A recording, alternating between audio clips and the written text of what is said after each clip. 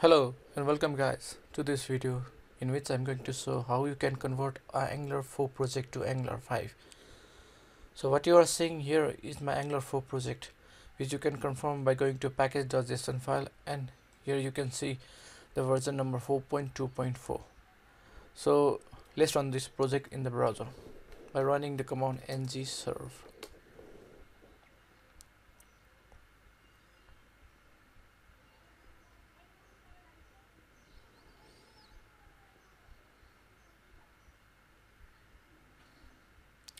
So now that the project has been compiled, let's see it is in browser.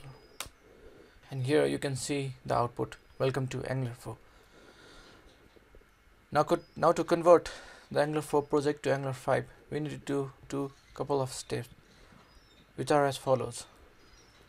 The first of all, you have to convert all the 4.2.4 version from dependencies and dev dependencies to 5.0.0. Along with this, we have to change the RxJS version to 5.5.2, and also the Angular CLI version from 1.3.2 to 1.5.0. Now that you have done, save the package.json file, stop the process. For safe keeping, what I do is I just remove the node modules folder and reinstall the whole dependencies again.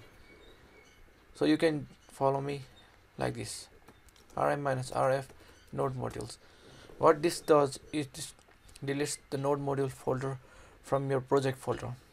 This will take a couple of seconds.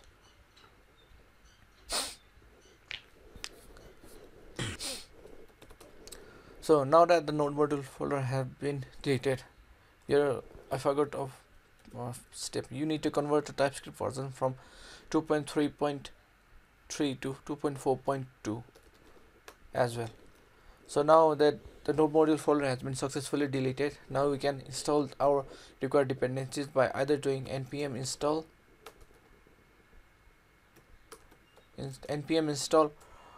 or you can do yarn install if you have installed the yarn package manager. So the yarn package manager is getting the dependencies and installing it into the node module folder, which you can see promptly here.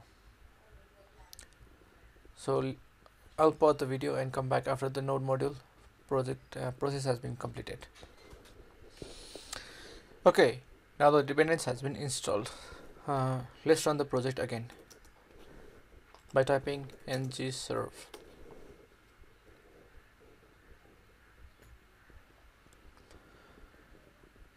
Now this will compile our project with the new dependencies, and after the compilation has been completed, let's go to the browser and see if our project is running smoothly. Yeah, the project is running smoothly. Also, we don't have any errors in our console. So that's it guys. This is how you convert the Angular 4 project to Angular 5. Thank you.